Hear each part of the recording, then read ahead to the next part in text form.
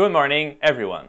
This is Louis-François, CTO and co-founder of Towards AI, and today we are diving into OpenAI's latest model, O1, which has some exciting new features that set it apart from previous models like GPT-4o, GPT-4, and even models like Claude, Gemini, and Llama. So let's break down what O1 does differently, how it works, and what makes it both powerful and, well, a bit slow.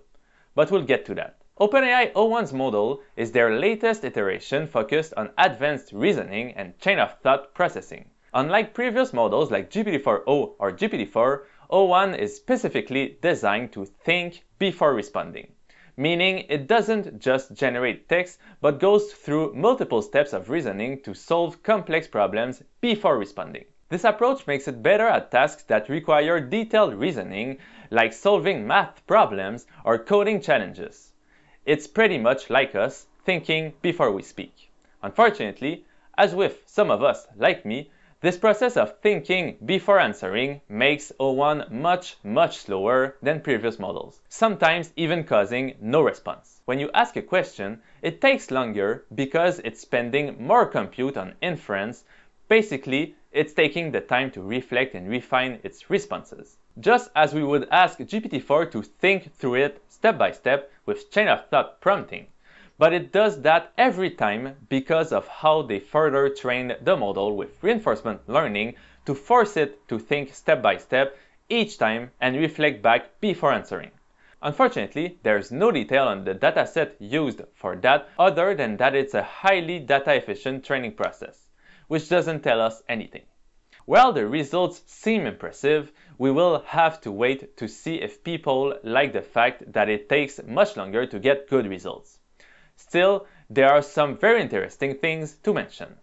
First, what really sets O1 apart from models like GPT-4o is obviously its built-in reasoning capabilities. In testing, O1 outperformed GPT-4o on reasoning-heavy tasks like coding, problem-solving, and academic benchmarks. One of the standout features of O1 is its ability to chain thoughts together, which means it's better equipped to tackle multi-step problems where earlier models might have struggled. For example, in tasks like math competitions and programming challenges, O1 was able to solve significantly more complex problems.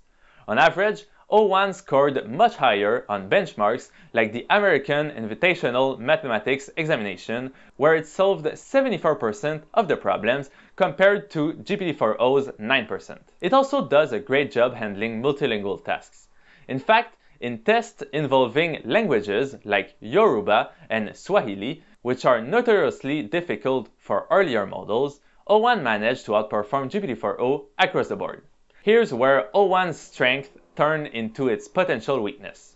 While the model is much better at reasoning, that comes at the cost of inference time and the number of tokens.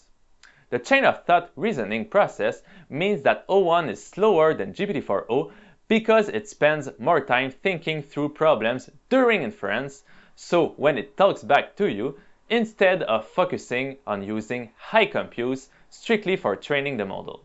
It's pretty cool to see another avenue being explored here, improving the results by a lot, and now viable thanks to the efficiency gains in token generation from recent models continuously reducing generation prices and latency. Still, it increases both significantly.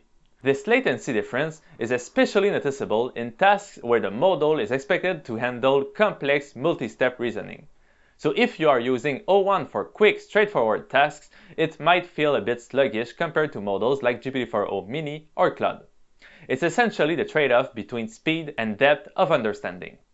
Another area where O1 shines is reducing hallucinations, those moments when the model just makes stuff up. During testing, O1 hallucinated far less than GPT-4o, particularly on tasks where factual accuracy is critical. For example, in the simple QA test, O1 had a hallucination rate of just 44% compared to GPT-4o's 61%. This makes O1 more reliable for tasks where getting the facts right is essential. You might have heard people referring to something called the strawberry model, which is actually just a code name for O1 in some circles.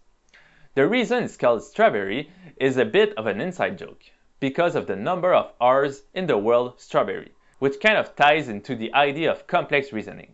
Just like how it's tricky to count the R's in strawberry for a model, it's tricky to get the right reasoning steps every time.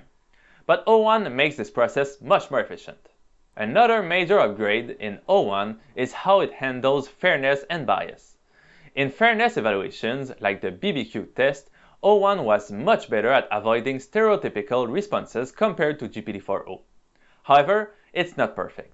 When faced with ambiguous questions, O1 sometimes struggles, especially when the right answer should be unknown. But overall, it's more aligned to human values, particularly when compared to GPT-4o. So OpenAI's new Strawberry, or the O1 model, isn't such a big leap forward. It's basically just a better model implementing the chain of thought prompting most of us already were using with GPT-4o, and it has been done before. The issue is that it took longer to generate and cost more through higher token usage, so people stopped doing it. It seems like OpenAI decided otherwise and went all in on this.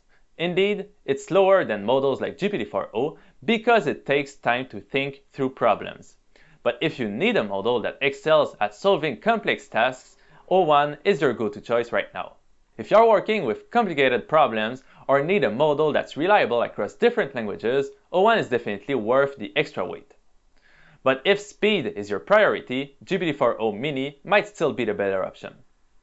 As always, I've linked more detailed resources in the description below and a really cool live stream from David Shapiro if you want to dive deeper into how O1 works and its results.